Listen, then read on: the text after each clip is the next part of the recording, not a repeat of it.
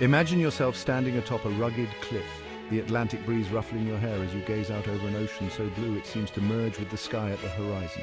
Now, picture being able to step from this serene scene into a world of vibrant culture, heart-pounding surf and hidden historical treasures, all within the span of a few sandy steps. Welcome to St. Joseph, Barbados, a place where every corner holds a story and every wave whispers secrets of the deep. ETC.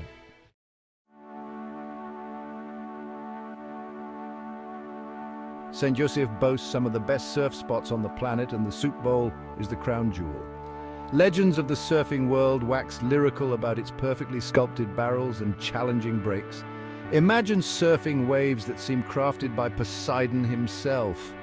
I remember my first attempt to conquer these waves. Picture a novice, board in tow, confidence high, until the first wave knocked me back to shore like a stray beach ball. The local surfers just chuckled, hoisting me up and pushing me back into the fray, shouting encouragements. It's not just about riding waves here, it's about embracing the spills with a laugh. Surfing in St. Joseph isn't just a sport, it's a community event, a shared struggle against the might of nature. Each wipeout is met with cheers, each successful ride celebrated like a personal victory for all. Here, you're not just facing waves, you're riding the very pulse of Barbados.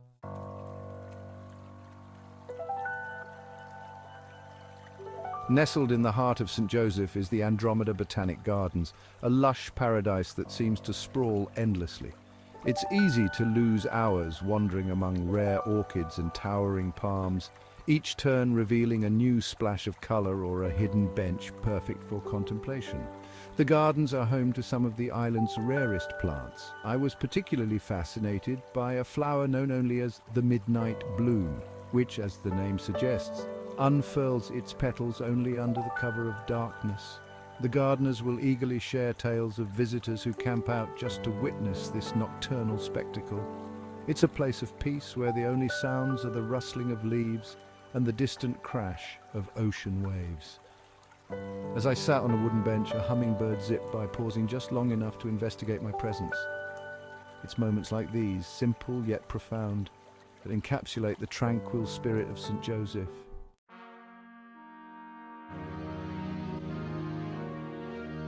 History in St. Joseph is not confined to books, it's etched into the very landscape. The remnants of old sugar plantations sprawl across the parish, their weathered structures standing as silent witnesses to a bygone era. Pico Tenerife, an old plantation house, offers a particularly poignant glimpse into the island's colonial past. As I walked through the ruins, the guide recounted tales of the plantation's heyday, when sugar was king and Barbados was a jewel in the colonial crown. Despite the beauty of the ruins, there's a somber undertone, a reminder of the harsh realities of those times. The impact of this history is still felt today. Locals are quick to point out how it shaped their community and culture, fostering a resilience that defines the Barbadian spirit. This blend of pride and historical awareness makes St. Joseph not just a place to relax, but to reflect and learn.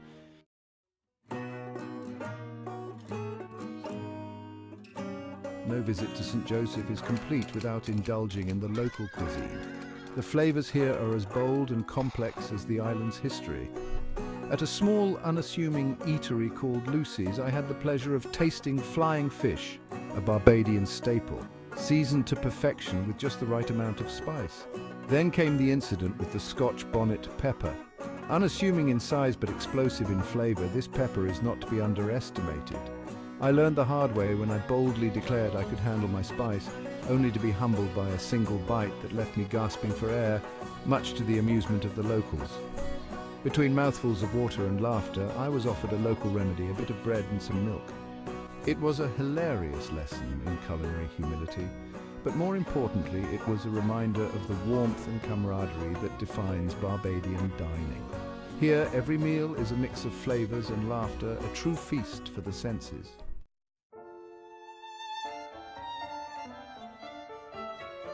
The artistic pulse of St. Joseph beats loudly, fueled by the stunning landscapes and vibrant culture.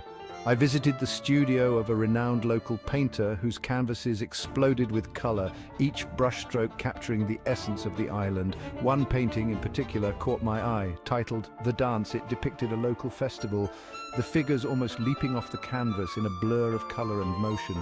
The artist shared that it was inspired by the Kadooment Day, a festival that symbolizes the end of sugarcane harvest. The stories behind each piece offered a deeper understanding of Barbadian life, its struggles, celebrations, and daily rhythms. Art here is not just seen, it's experienced, a window into the soul of the island.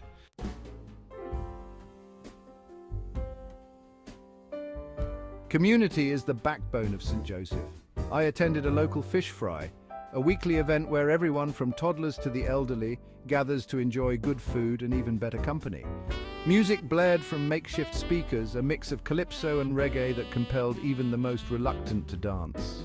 It was not just a party, it was a celebration of community. Everyone was family here. I was pulled into a dance by a sprightly elderly lady who outpaced me easily. Her laughter, bright and infectious, was a testament to the spirited life of St. Joseph.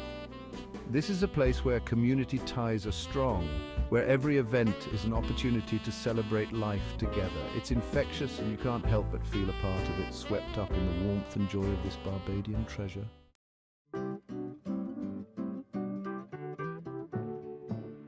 For those who tread off the beaten path, St. Joseph offers a plethora of nature trails and reserves that showcase the island's rugged beauty.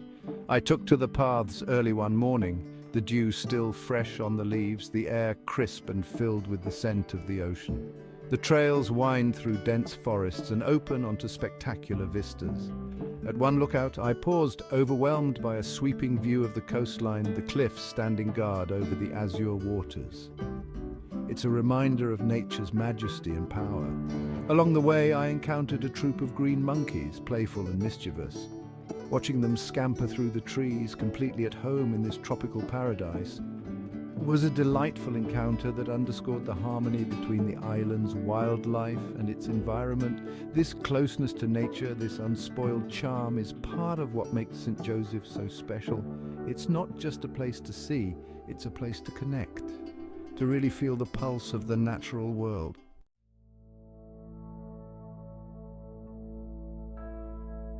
The night in St. Joseph reveals a different kind of beauty. The stars seem brighter here, unobscured by the lights of larger cities. I spent an evening at a beach bonfire, the flames dancing to the rhythm of the waves, the sky a canvas of twinkling lights. The laughter and stories flowed as freely as the rum, and I found myself enveloped in tales of the sea, ghosts, and treasure. It was here that I learned about the night swimmer, a local legend of a mysterious figure seen swimming along the coast, only visible by moonlight. The night ended with a shared meal, everyone contributing something, a true potluck under the stars. It was a perfect blend of simplicity and magic, a night that distilled the essence of island life into unforgettable memories. In St. Joseph, the night doesn't just whisper, it sings, and its song is one of endless stars and endless stories.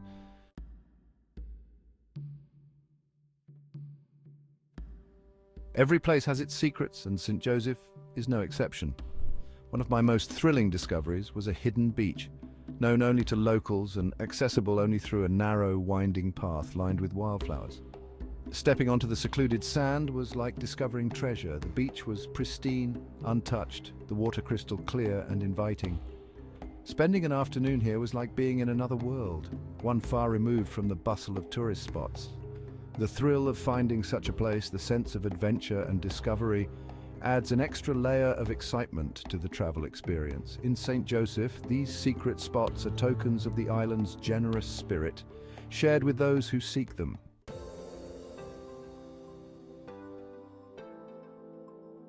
Sustainability isn't just a buzzword in St. Joseph, it's a way of life. I visited a community-led environmental project where locals are actively involved in preserving their natural heritage. From coral reef restoration to beach cleanups, the commitment to eco-friendly practices is impressive.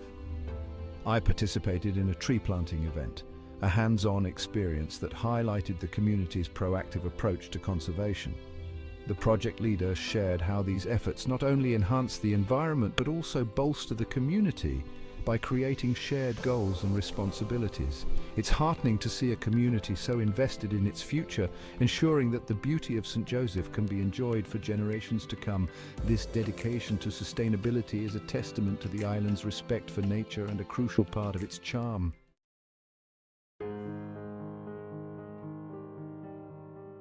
The spiritual landscape of St. Joseph is as diverse as its natural one. I visited several spiritual sites, from age-old churches to small roadside shrines, each reflecting the deep faith of the community. At a small chapel, I witnessed a baptism, a joyous occasion marked by song and celebration. The congregation welcomed me with open arms, sharing their traditions and their faith with warmth and openness. This openness to sharing spiritual experiences speaks volumes about the inclusivity and warmth of the Barbadian people. It's a place where faith is lived and celebrated openly, adding another layer to the rich tapestry of life in St. Joseph.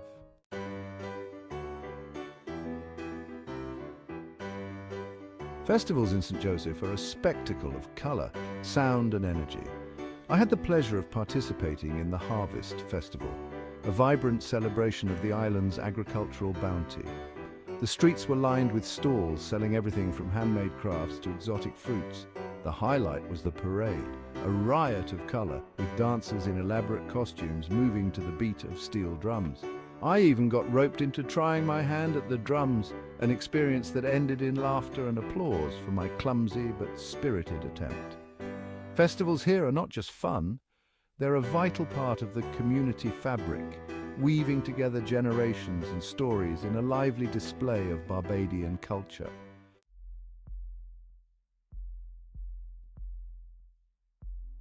Life by the sea in St. Joseph is rhythmic, dictated by the tides and the catch of the day. I spent a day with a local fisherman, learning the ropes and listening to his tales of the sea.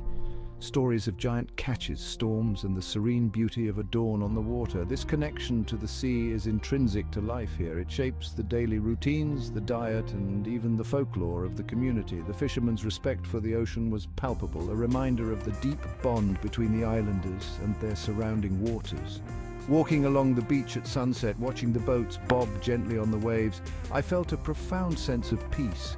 Here by the sea, life's complexities seem to drift away, leaving only the simple joy of existence.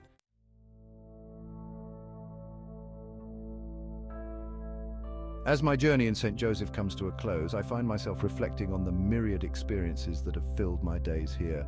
From the adrenaline of surfing big waves to the tranquility of a hidden garden, each moment has been a piece of a larger, vibrant puzzle.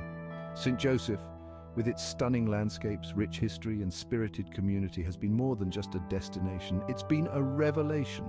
The laughter, the music, the sheer joy of life here, it's infectious, it's invigorating. It's hard to say goodbye to such a place, but the beauty of travel is that the end of one journey is just the beginning of another. St. Joseph will remain with me, a bright gem in my treasure chest of travels, its songs and stories echoes that will inspire adventures yet to come. Thanks for watching. Please like and subscribe for more interesting videos.